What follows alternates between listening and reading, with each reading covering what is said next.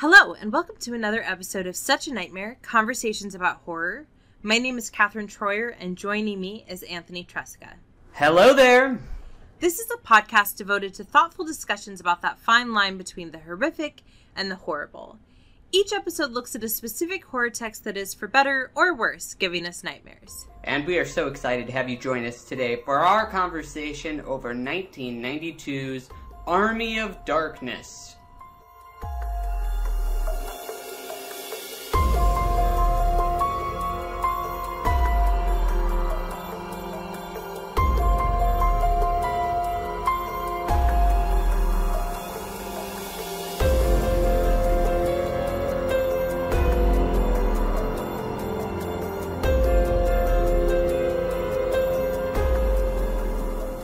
This is the third of our exploration in which we're working our way through the Evil Dead franchise. Up next will be the Evil Dead remake. And I have a slightly shameful confession. This was my first time watching Army of Darkness all the way through. I was shocked to learn that. I was shocked to learn you had never made it all the way through Army of Darkness. And it's not that I stopped, like, halfway through or anything. Like, it's just that I had seen clips, but I had never seen it from start to finish. Yeah, that makes sense. That's fair enough.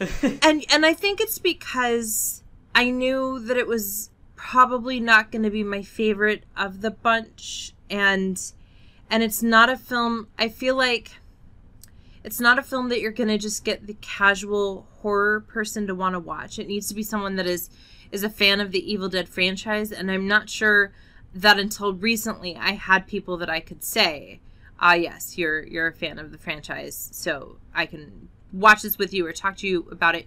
So I think that's why I never saw it. I'm not really sure, because I'd seen the first two multiple times. I just had never seen the third one. I think that makes sense. I think you probably have an easier time getting, like, more casual horror fans to commit to an Evil Dead or an Evil Dead 2 more than you would an Army of Darkness.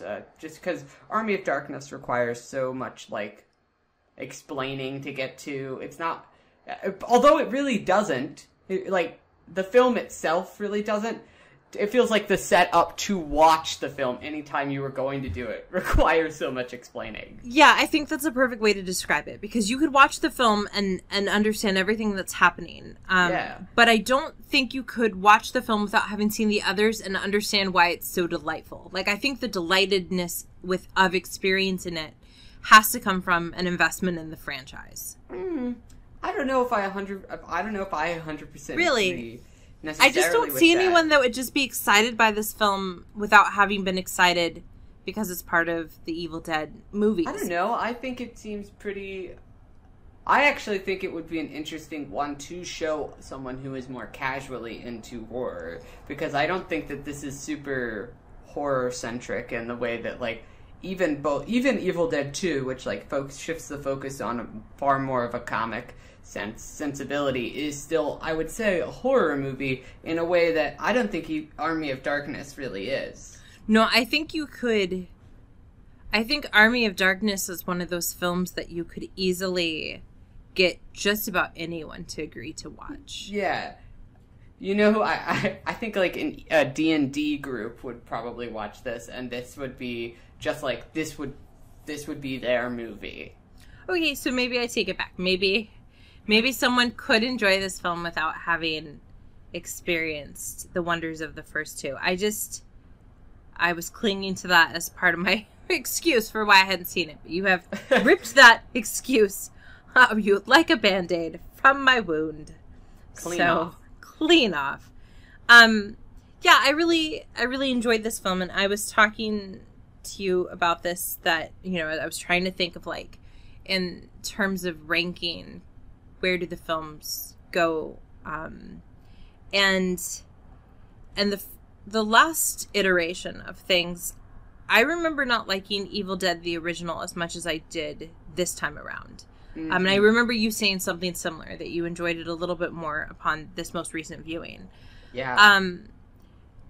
And I remember liking Evil Dead 2 a little bit less than I did the last time. So I think I'm gonna go Evil Dead, Army of Darkness, Evil Dead 2. And see, I can't agree with that rating, even though I do admit the first Evil Dead grew on me, and Evil Dead 2 wasn't as good as I remembered it. I still think I'm going to go Evil Dead 2, Evil Dead, and then Army of Darkness for me. And that makes perfect sense. And I don't think I would have expected your rankings to have changed that drastically. And there are a couple really clear reasons why Army of Darkness, for me, I'm holding it in such high regard. And I should specify, like, when I'm ranking them, it's not like if I were ranking Nightmare on Elm Street and Texas Chainsaw Massacre, where there would be a significant gap between, right? Like, my ranking of the Evil Deads, I mean, they're like, we could have some, like, dual winners of the silver medal, right? Like, I truly think that, or, like, the gold medal split 3 ways, which would mean they all get bronzes. But, like, I could truly, I'm that close on it. And it's really because it was the special effects for Army of Darkness that just, they deserve all the praise and all the, like, money. And I watched the little, on the DVD version that I have, or I watched the little, like, making of the special effects. And it was just so incredible. And I want to be, in my heart, a special effects artist. I'm never going to be, because, as you and I were saying, I'm not particularly good at the crafts, and this is like crafts on steroids. Yeah. But, like, if I could be, this is what I would want to devote my life to. And so this movie was just, like, it was just amazing to see the sheer utter creativity. Yeah, it was, I mean, obviously, in terms of just, like, a execution of the vision, in terms of this weird, outlandish vision of fantasy piece with outrageous fantasy-style special effects and, like, gags and gore and violence and stuff. It's really well done. I'm not going to deny, I won't deny it at all. It's just, and we will get more into this in a little bit, maybe after we establish more of the framework and build onto it, but it just didn't end up being my cup of tea. And I think it totally just comes down to a genre element type of thing, and we can jump more into that in a little bit. Yeah, so let's get the framework in there, and then we can start talking about, because a lot of this really does come down to issues of genre and issues of gender, and so those are definitely things we need to talk about. So the article that I want to specifically reference is from an edited collection called Race, Class, and Gender in Medieval, and medieval is in quotes, cinema. And so it's an edited collection that's looking at films that are not obviously from medieval times, as we don't have those, but that are set to varying degrees of realism in medieval times. So this article or chapter is by Tison Pugh, and it's called Queering the Medieval Dead, History, Horror, and the Masculinity in Sam Raimi's Evil Dead Trilogy. Pugh's argument is actually really fascinating, and it speaks to one of my problems, actually, with the film, which is the depiction of masculinity and this continuing of the trilogy. But the argument that Pugh is making is that, he says, quote, "In this revisioned medieval past, Ash realizes the masculinity denied him in his role as a horror film protagonist. But as Ash asserts a more forceful masculinity over the course of the trilogy, his body paradoxically becomes more alien. His nascent masculinity is undercut by the uncontrollability, the queerness, of his increasingly muscular and heroic body, a body that refuses to act in accordance with his desires. The utopian medieval past of chivalry also allows Ash to fight this somatic queerness, as evil forces threaten to destroy the unified male body he must preserve. Furthermore, the nascent queerness of Ash's masculine body is linked to the trilogy's shifts in genre, from the unnerving horror of Evil Dead to the raucous comedy of Army of Darkness." So what he's saying there is, and you can see it, I think, especially in Army of Darkness, is that there's a tension in the trilogy at large, and we talked about this for Evil Dead 2, where there's a tension between Ash as a masculine horror film protagonist, and Ash as the opposite of all of those things. And in Army of Darkness, we see that his body, when it becomes at its sort of most, quote, masculine, which is when he's leading an army, is when it's not his body, right? It's actually the body of that, like, spin-off thing that he swallowed. And so the author Pugh talks about the fact that if you look at that scene where he swallows, well, the little person jumps into his mouth and then he swallows him, that, you know, it's sort of an impregnation, if you will, and that, you know, then he spawns this other version of himself, and that throughout the film we see he's not talking about queerness in terms of homosexuality, but queerness in terms of something that is being defined as not the traditional heterosexual normative definition of masculinity, and that the film is constantly wrestling with that. And we see that at the very end where he's returned home. He could have stayed in medieval times where he would have been sort of regarded as this masculine hero, but instead he returns home and he has that, like, super cheesy speech, right, where he's like, I could have stayed there and been king, but instead I came back home to you. And so the film is playing with this idea that Ash at the beginning of the film, who works in homeware, the homeware section, is very depicted as not masculine. He gains a sense of masculinity through this sort of medieval sense of chivalry, but it's complicated. And then by the end, we realize that yes, on the one hand, he's the sort of ultimate masculine horror figure, but on the other hand, it's been a journey that's been fraught with his inability to have his body to be defined as utterly masculine. So it's a really interesting argument, and it's one that I agree with. I also think it's interesting. There's another article that very specifically ties, unsurprisingly, Army of Darkness to Mark Twain's A Connecticut Yankee in King Arthur's Court, Betina Entzminger.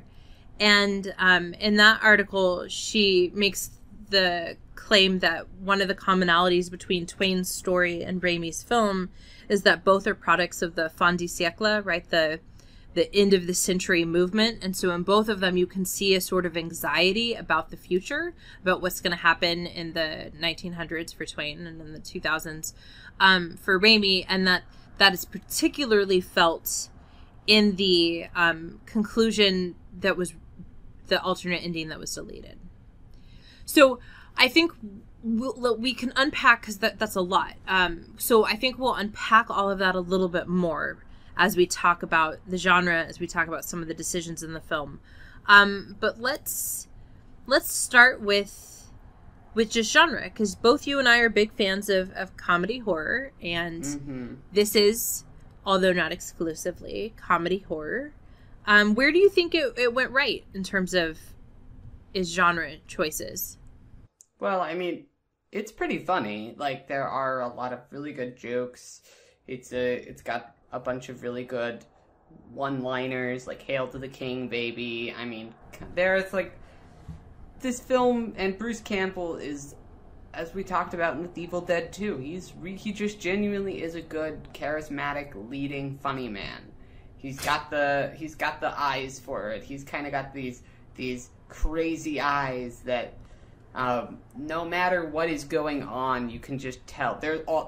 And with his body, his eyes are telling another story. And it certainly does that right. I think that there are initially, particularly in the opening scene in the pit, a lot of really good gags made of the time period and this, like, 1300 AD or whatnot. And there's some good stuff there's some good fun to be had. Yeah, absolutely. I think it's fun that we've come to expect from the Evil Dead franchise, and that's continued very much on in Ash vs. Evil Dead. And I think it doesn't hurt to repeat what you said, that Bruce Campbell is an amazing performer and really should be studied for his abilities with if nothing else, his physicality. Yeah, and there are some really good things that that get done by changing the setting. I mean, it is unique and from the other two Evil Deads in that it is out of the cabin. It's not. It's broadened the scope of the film in nature, and it allows it to do some literally just bigger spectacle driven type of action pieces and set pieces. I mean, there's a whole army of darkness in this movie, which is, I mean, just literally not able to be present in the other films due to the intimacy of the cabin. And so, like, there's some really good stuff that comes from broadening the scope of this film and that come from just, like, where it is set and the choices that are made there. So, yeah. That sounds like all good stuff, but I know that it doesn't quite stick the landing for you. So what is it that prevents the film from creeping up the ranks to claiming #1 spot in the Evil Dead franchise for you? Well, first off, I think it's probably good to just, like, get my own biases out of the way. Just lay them all out on the table. I don't like fantasy. I don't like the fantasy genre. I have a pretty strong aversion to magical type of tales. I really hate, like, Lord of the Rings-y types of things. I don't like medieval things that are set in medieval times. I really don't like knights' tales. And so this film was already fighting kind of a hard battle for me. Just personally, because these are not the type of stories that I am inclined to enjoy. Just based on the genre elements. Which is so funny because it's not like you don't enjoy a good D&D game. No, I do enjoy D&D. I do, which is very strange, but I don't find a lot of what gets done in, like, this medieval fantasy type of genre films and books is just, I feel like it's too focused on, for me personally, the world building and the more atmospheric qualities, and it loses touch of what is actually important to me, which is, I feel, oftentimes is characters and the relationships there. And so it goes too broad and zooms out so much to kind of create this larger atmospheric setting and establish the location, and it forgets to make you care about things on a micro level. And I think this might be one of the places where having familiarity with 1 and 2 and their versions of Ash does some of the, like, shorthand work for the audience going into this film, right? Because they don't have to, in theory, develop Ash quite as much because you've already seen him develop in the first 2 films. And so I will agree that I personally think that sometimes fantasy writers get a little lost in the minutia, right? Like, we don't necessarily need to know that there's a song about how many blades of grass there are in the field. I think that this film, though, and this is probably why you don't absolutely just utterly hate it, this film really didn't try to establish too much of a, like, you know, rich background. That we didn't have like the long dialogues. So it's both a point in its favor and a point against it, right? Is that it's in a genre that you're not going to really care for, but in a genre that you don't really care for, it's the better of the bunch. It is the better of the bunch because it's not. It doesn't do that exactly what you just said.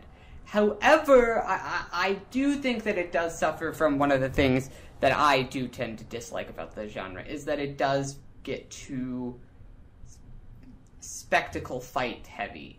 I think that this film does get too big at least in my opinion, in terms of some of the stuff that it's trying to do. I really did think that part of the charm of the first 2 was the intimacy and how small everything felt in the first film, and really the specificity that they were able to achieve in the first 2 from how small the scope was. When you don't have that, when you have just, like, the 4 walls in a house and the objects that are in there, you can get really specific. And I felt that sometimes throughout this film, there was just too much going on for me, and it wasn't nearly as effective as the first 2 were. What's interesting about that is that I agree. I also think, though, that it's a flaw of almost every single franchise, book, TV, film that I can think of, in that the vast majority of them, and there are exceptions, but the vast majority of them have run into this mistake of a couple things. One, for films, part of it is budget, right? Once you get to a bigger budget, you decide that you can spend a bigger budget, and so you lose some of the intimacy, but you also sometimes lose some of the creative workarounds, right, that you'd have to do otherwise.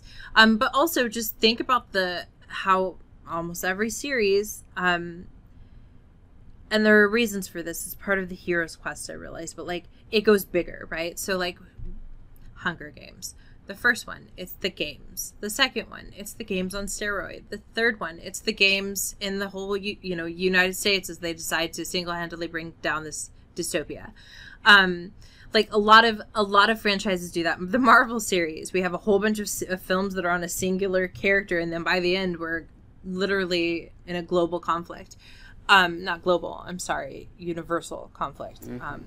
And so I think you're right that in many ways this film, despite the fact that it was where I think Raimi wanted to go from the beginning, feels like an outlier. It doesn't quite feel like it belongs within the things that the other two films seem to be so interested in pursuing. Yeah, I don't know. No, it sounds like you kind of agree with me, but I know you like this film more than I do. Yeah, so yeah, I do, and I do for 3 reasons. So maybe 2.5, because I'm separating out one of them. So the first is the point that Betina Entzminger brings up in her article on Mark Twain and Raimi, and that is that I do think this film is articulating some really interesting thoughts. And yes, it's early in the 90s, right? But the 90s were sort of consumed by the approaching 2000s and this new century, as has been the case with every new century. And I think there is a bit of this fin du siècle sense that there's this decadence in this film that mirrors the decadence of every 90s, of almost every century that we have records of. And that also reflects this like conflict between this desire to be as decadent as possible, as elaborate as possible, to mask the like just barely underneath the surface anxieties and concerns about everything that's happening. And so in that respect, I think that this film, as it explores like what does it mean to our sense of masculinity, that we are now having men who are having to work jobs that are not going to be satisfying, who are working, who don't have a sense of their masculine identity. Like I think it's, but not just that, like what does it mean to live in a world where we are consuming ourselves literally and or figuratively, and that alternative ending, right, where he accidentally wakes up too far into the future, illustrates that, right? Because he's surrounded by junk. Mm-hmm. And even the one constant besides Ash in these films, which is his car, we see, that it can only, that it becomes a symbol for both the goodness and the badness of excess. So I think that in that respect, this film is interesting as a product, not that Raimi was like, it'd be interesting is if we talked about, but as a product of this period in time, just like other works, not just Twain, but Oscar Wilde is also writing in that era. I think that's interesting. The bigger thing that I think is interesting is speaking to what Tison Pugh brings up, and that is this evolving conversation about masculinity and how it appears. And that is actually both something that I think is really interesting about this film, but it's also one of my biggest critiques about it. So I'll save that one for a little bit. Mm-hmm. But the last one is that I think of the 3 films, Raimi has just gotten better and better in terms of his directorial decisions. And what I really liked about this film, because I like to see this from directors, was his love of film. We saw references to, you know, Gulliver's Travels, to Sinbad, to the Whaley Frankenstein, to A Connecticut Yankee in King Arthur's Court. So we're not just even talking film, we're also talking literature. To, I would argue, Star Wars with the, you know, with the closing in of the, in the pit. In the pit, yeah. And that's just the surface of just some of the ones that I saw that caught my attention. And there were some moves that he was doing in this one that, again, I'm realizing in retrospect, I've credited them to other people when maybe I should have credited them to him, like the Ari Aster, you know, around the world shot that we talked about before. Yeah, and so in this one, I noticed in the scenes where he is looking in the mirror and then the little dudes pop out, some of his editing work there and elsewhere. I would not be surprised if Simon Pegg and group adapted or drew from that in their own use of the quick cuts as a montage technique. And so, yeah, I just think that every time I watch his work, I'm so impressed by him as a director. And this film just felt like, here's some of the things he could do when he had the budget to do them. And I was excited by that. Yeah, I mean, it's fun, I think, in terms of, like, the spectacle and and he is able to do a lot of really fun directorial things, but what did you think about the story of this one? I know that these are not all but these are not films that really ask you to care that much about the story, except this one kind of does, actually, in a way that I don't think that the first two Evil Deads really ask you to. I think, which is something that I think is both because of the combining, the emphasis of the fantasy genre, and because I think they're just on the third one and they are like, well, I guess story time a little bit more. Yeah, that's really interesting. So the other reference, though, I wanted to mention is obviously Wizard of Oz with the house spinning. Oh, right, yeah. Yes. So, you know, I think on this point I disagree with you a little, because I actually think that this film also very sort of tongue-in-cheek made it clear that the story didn't really matter. And I felt that it did it through things like there were constant references to, for example, the wise men, right? And how they knew how to do things. But normally in this type of film, we get an extended backstory, or we'd have to read the scroll of the Chosen One, or we'd have to hear like what the Chosen One was actually supposed to do, and it would be a really detailed, usually in like rhyming version, like verse, right? But this film, they were just like, oh, you're the Chosen One, and they're like, and he asked what that means, and they're like, go get us the book.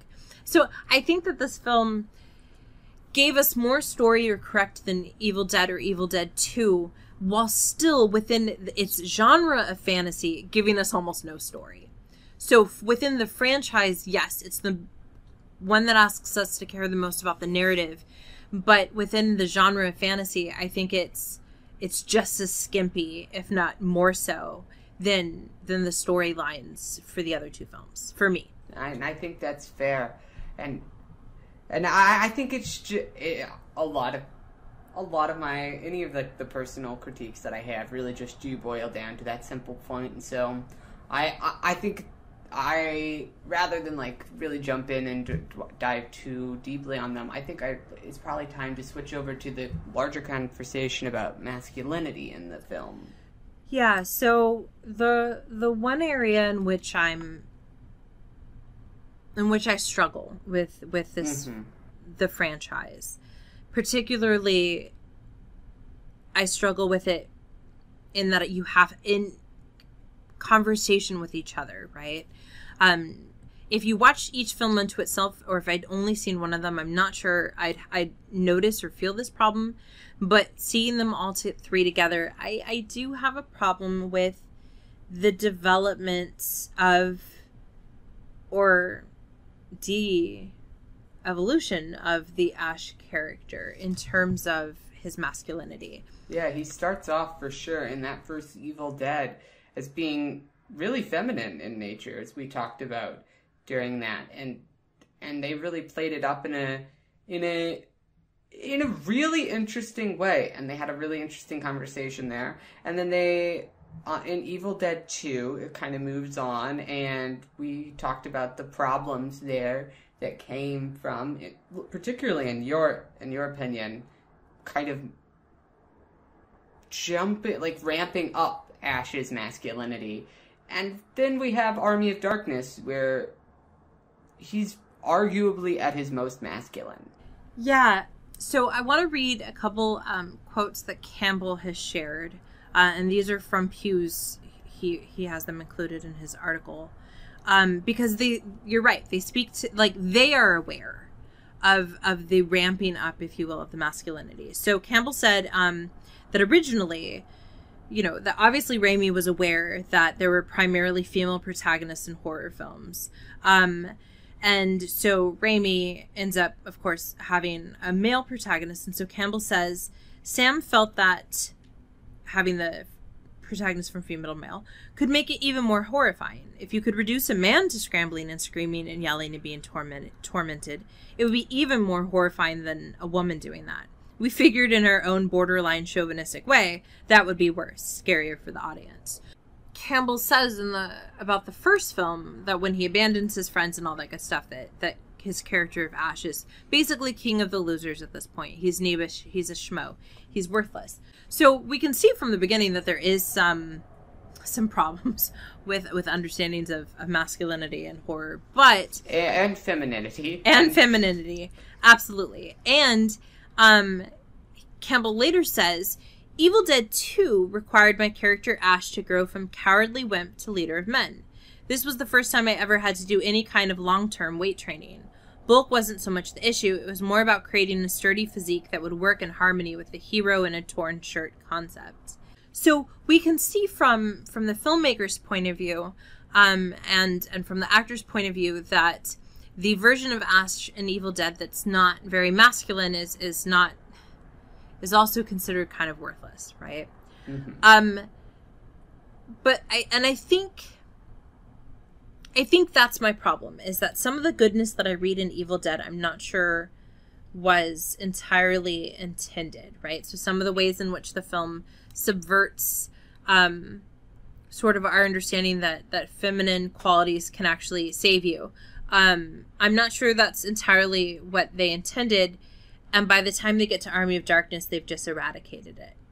Yeah, and I think some of it also comes from the heightened, like, by putting it in the 1380, you really do, you're set in a time in which gender roles were a lot less hidden. It really is just like men in control, lead, women, basically have no purpose other than to just serve men, and that is basically what they do in Army of Darkness. And Ash doesn't really question the less hidden gender roles. In fact, he just kind of falls into them, and he's like, "This is cool. No, this is great." And if we're going to talk about the female characters, that was close to making this film actually be unacceptable for me, and that I really had a problem with this idea that if your body is claimed, you are unclean, and so unclean that you become monstrous, even if it happens as the product of rape, right? So there was a really problematic statement there being made about women, and I think honestly it's the special effects again that makes it so that I'm willing to see the goodness of this film. But I think my problem is greater than just Ash being overly masculine, because that's fine, right? Like, I mean, there is nothing inherently wrong with what we have deemed masculine qualities. That's not a bad thing unto itself. Toxic masculinity, right? That's bad. But like, there's nothing inherently wrong with some of these things that we've deemed masculine, because they're not the sole property of men. Right.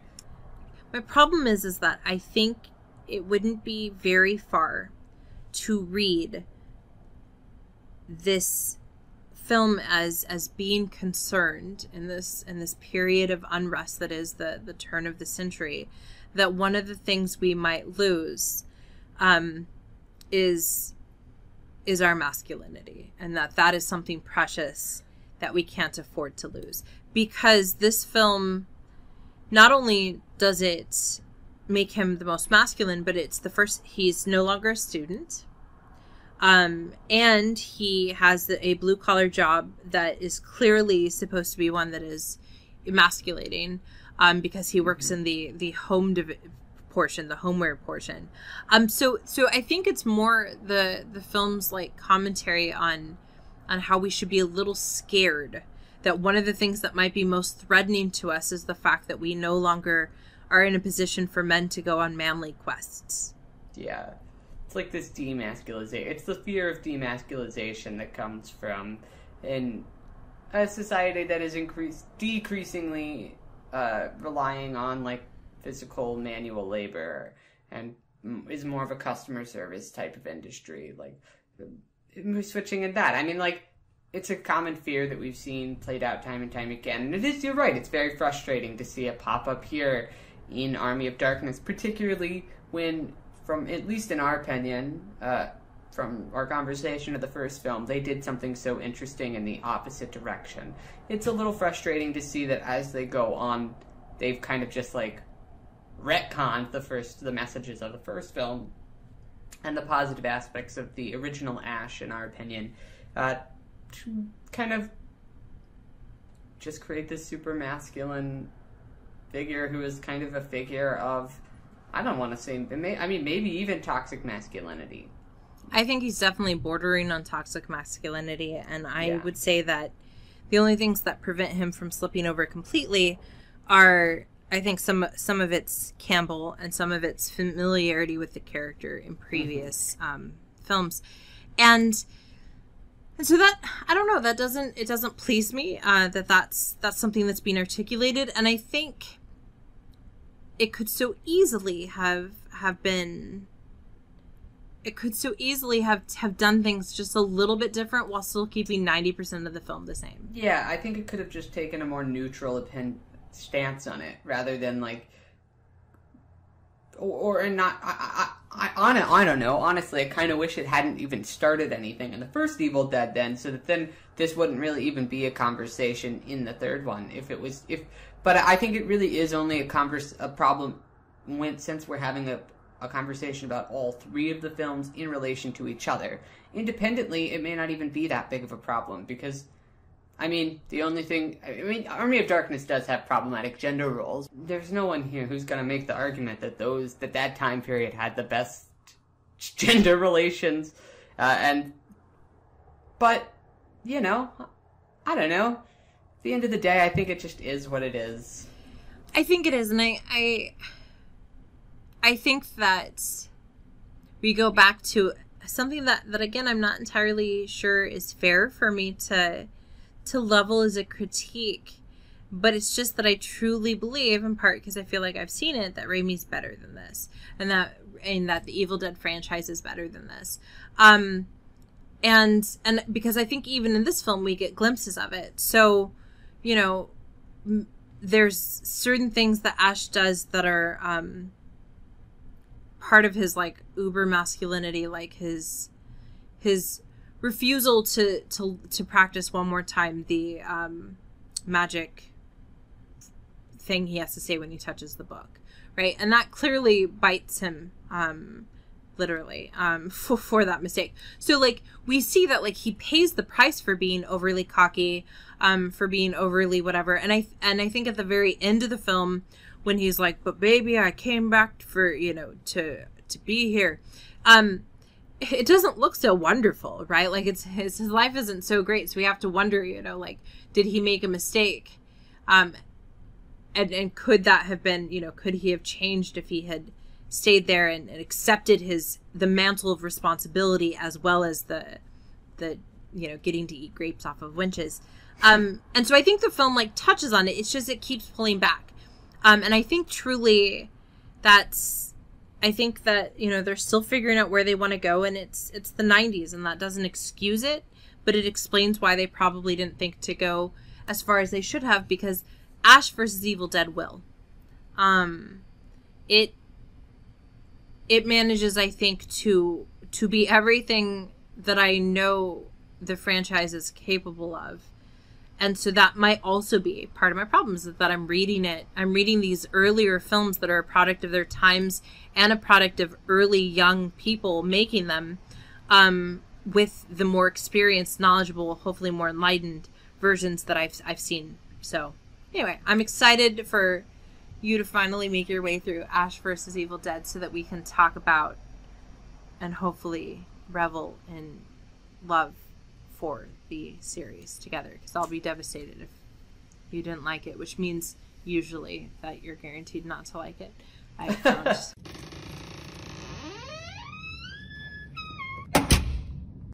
We still have one more thing. We still have to get through the Evil Dead remake first, and then we get to the TV show. I know. I've seen Evil Dead the remake before. Have you seen it?